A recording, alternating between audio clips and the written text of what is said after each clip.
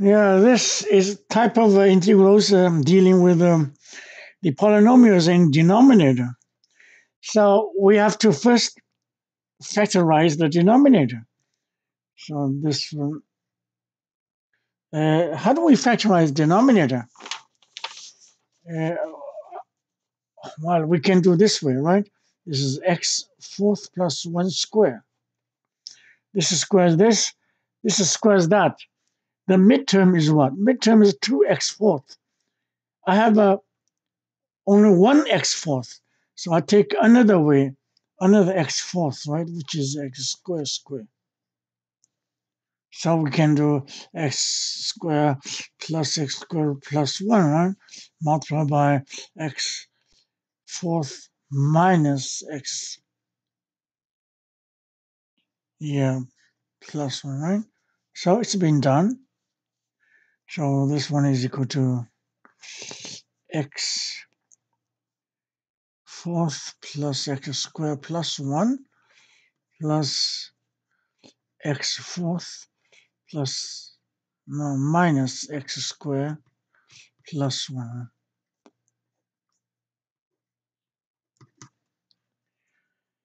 And we're using partial fractions. Now, on top would be what?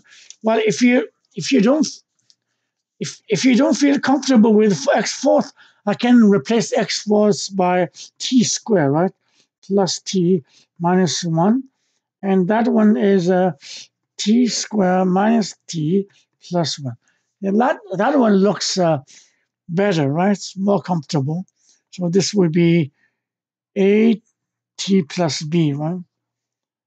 This would be ct plus d. So okay, then you replace that one t by x squared, right? So it will be a x squared plus b, and this will be c x squared plus d.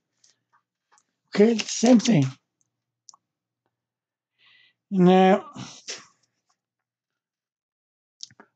I suppose you know the method of partial fractions. So let me save time. Just write the result. A is equal to 1 half. B is equal to 1 half. C is equal to negative half. And D is half. Well, I suppose everything should be okay. Just the method, right, to determine the coefficients. So this one is equal to, I'll take common factor out, is 1 half integral x squared plus 1 dx over x fourth plus x squared plus 1. That is for this one. And c is negative. So minus half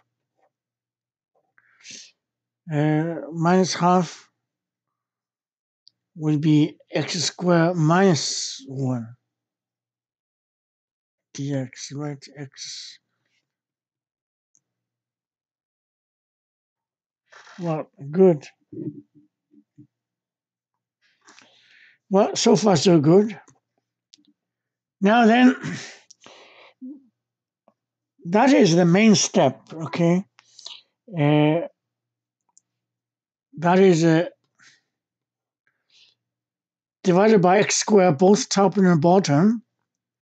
So this will be 1 plus 1 of x squared. This will be x squared plus 1 plus 1 of x squared dx minus 1 half. I do the same thing. 1 divided by x squared, right? 1 over x squared x squared minus 1 plus 1 over x squared. Okay.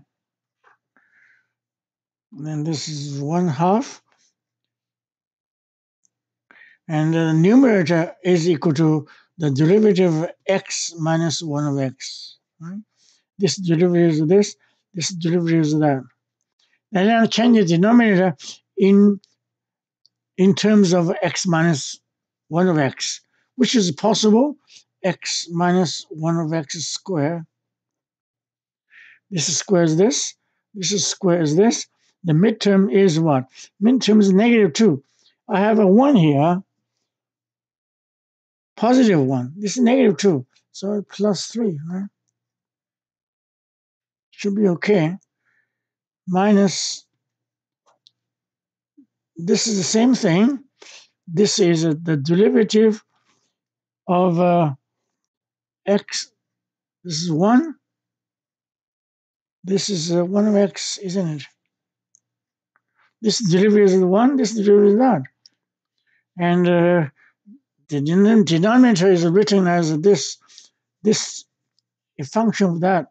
This is 1 plus 1 of x squared. This is square is this. This is square is that. The midterm is 2. I want a -3. So -3.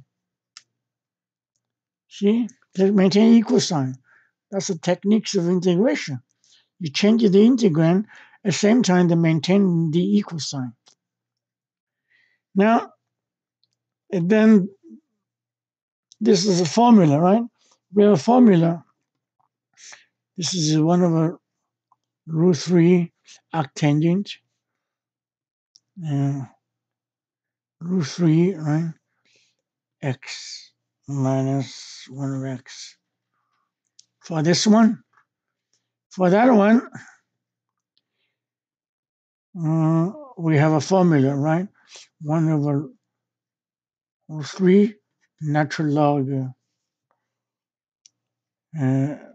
x plus 1 of x minus √3 x plus 1 of x plus √3, right? Yeah, plus c. And then we simplify.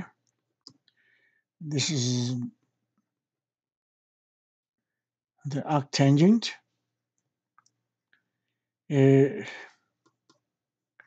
Times x, right? X squared minus 1.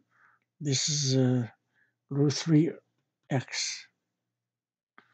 And minus 4 √3 natural log. So x squared minus √3 x plus 1 x squared plus √3 x plus 1. Right? So that is the end of it, of our integral. This kind of techniques is rather, generally to deal with this type of integral where the denominator is a polynomial. Thank you for your watching.